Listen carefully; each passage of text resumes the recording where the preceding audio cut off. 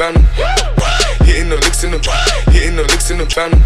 What's happening, guys? Hopeless Gamers here, but we're working on it. We are doing combat axe spots once again, and also sniper lines of sight. Bringing it back to the DLC, the last DLC of Black Ops 3. You're speaking like a radio pronouncer. The way we're doing this is different to how we've done in the past. We used to cut it up and edit it, but now we're doing it. Now we're doing it all live. It's just going to make it easier on us, make it more enjoyable at the same time. The first shot is this one here, so if you spawn on this end of the map with the siege vehicle here outside of the castle, you're turning it until you see this little wall. Pushing in there's a little push-in spot that you can't really miss. And then this little tree trunk right there in the distance, you line that up with that the black line. That's orange. There. It's orange. Was it? Oh, was it orange? Orange. It was orange. See? Live. And we're throwing that, and then we'll cut to Jamie's footage, and you'll get to see the kill cam there of that one. Let's have a look. It's very nice. It flies all the way over, dips down. There's a lot of arc in Black Ops 3 that we're kind of only just realizing. Well, we didn't do enough tutorials to realize how much of a drop the combat axe had. Alright, you go to the back and we'll do... Are you going up top? Yeah, I was just going to go up top so you could get this one. Alright, the second shot is for the guys that camp up here. Yeah, we've just been playing the DLC a little bit tonight and realized the 3 camper spots mainly are that blue window, this window at the back, which we'll do in a sec, and then the guys up top. So what you want to do is make sure you're crouching, come around this sort of green rock here, creep around until you can see this little headstone there. That's not what it is, it's an angled rock face, and then you want to put your combat axe in line with that, pull it all the way up until the top of the combat axe reticle meets in line with the slats on the rock up there, and then throw away. Should bank off that angle and come down nicely.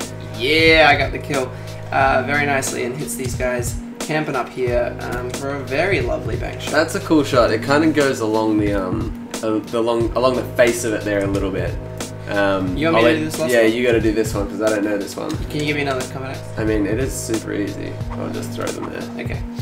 This last one goes to that window that I was talking about before, down the very back. Basically, I realize I say basically a lot when I do these tutorials. Basically, this corner here, push in. It's another crouch spot. So crouch down. And then it is this little sucker here, this line. Second from the top. Second from the top line. You want to be putting your, if you've got a pistol, not that it really needs to be the pistol reticle, but if you've got your pistol reticle, you can line the bottom of that just in line with that line. Solid, man. Throw away. Real solid. Yes, first time. What's good? That's a super clean shot. This is an amazing kill cam. Probably one of my favorites. That dip at the end. And you can aim a little bit to the left and a little bit higher as well if you want it to go into the room in a different way. Yeah. So they're pretty cool. We've got 2 sniper shots for you today as well. We're trying to do with our new tutorial series 2 sniper spots and 2 combat axe spots. This sniper spot's fairly easy. You just come behind the siege weapon here, and it's for the same guys that we did in the second shot of the combat axe camper spots. Those guys that camp up there. It is a jump shot, so it is slightly harder to do, but it's pretty easy to pull off. Like, if they're standing still, if they're moving a little bit, it might be a little bit more difficult. But the idea of these tutorials is that you get to understand the flanks and routes of the map a little better, so that you know where people can see you from. That's the main thing with that. And then we got the second shot here, which is in this cave.